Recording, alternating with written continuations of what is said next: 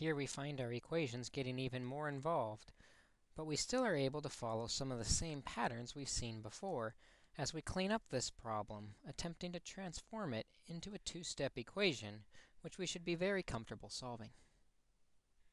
Our goal is still the same, to get x alone so we know what number it represents to make this a true equation, to make it equal 15.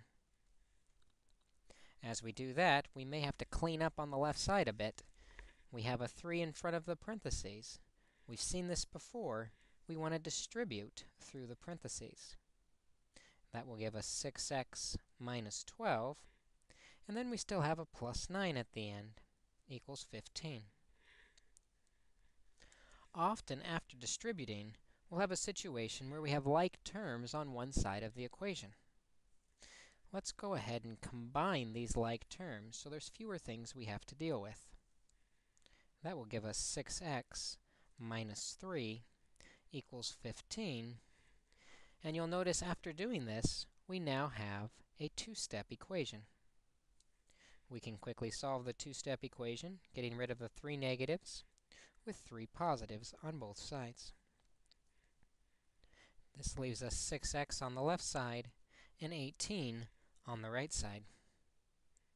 Finally, we can get the x alone by dividing both sides by 6, and that will give us x equals 3.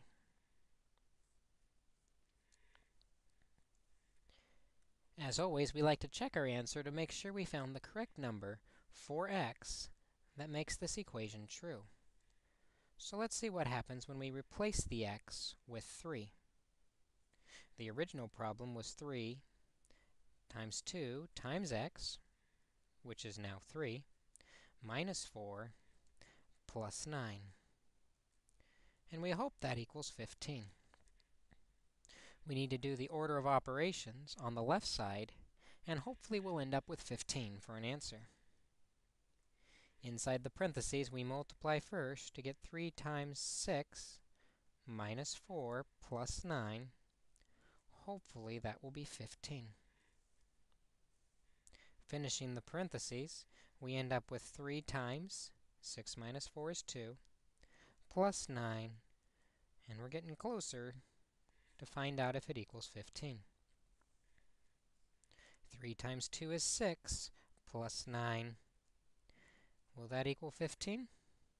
Well, sure enough, 6 plus 9 is 15. And so it checks out.